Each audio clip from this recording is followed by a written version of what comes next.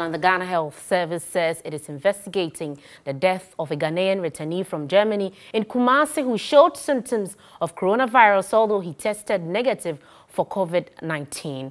It is the first death in 26 suspected cases of the deadly disease that have proven negative in Ghana since the outbreak. The deceased on arrival reported of a condition suspected to be the COVID-19, but an emergency test on him proved that he was free of the virus. He, however, died later at the hospital. At least 129 people have tested positive for COVID-19 in Germany, with the number of cases doubling as at March 1. More than half of the cases are in North Rhine-Westphalia, which counts Düsseldorf, Cologne and Dortmund as its biggest cities, with large Ghanaian communities in all these cities.